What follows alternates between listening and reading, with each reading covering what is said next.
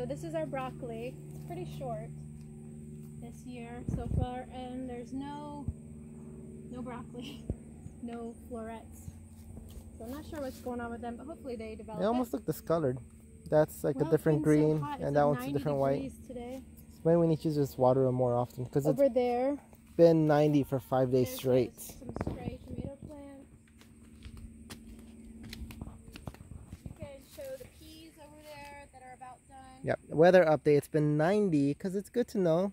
You know, if we look back into the video, it's been 90 for like 4 or 5 days straight, and it hasn't dropped below 70.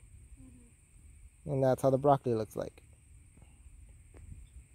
The straight tomatoes, the beans, right? Peas.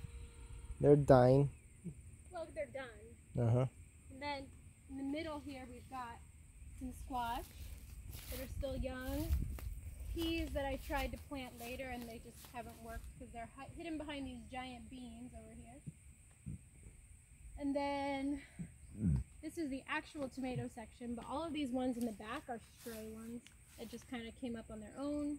Cherry tomatoes the there. ones I actually planted, you can show some of the big tomatoes hanging on, but they're just all green, no yellow. Because it's been hot, and apparently they don't turn red. But I don't know if they will eventually or not. We'll see. You can see all the random tomatoes.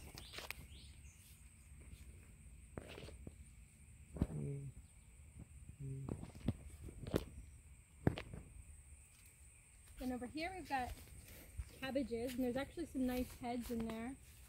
Like that one's a good head. There's a good one in the back. And some more stray tomato plants that are still green.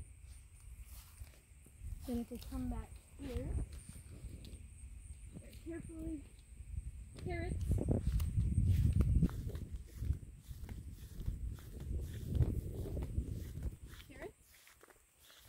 And the hybrid squash zucchini, 2 plants that came up on their own.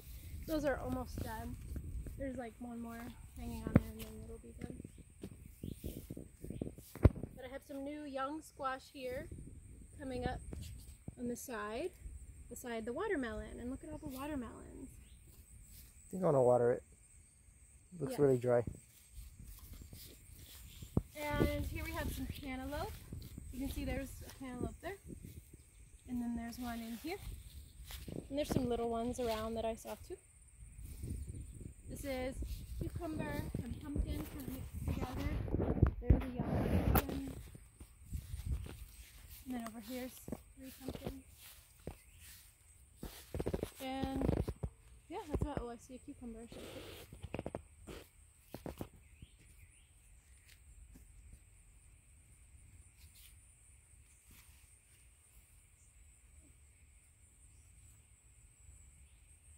And this is what our cucumbers are looking like.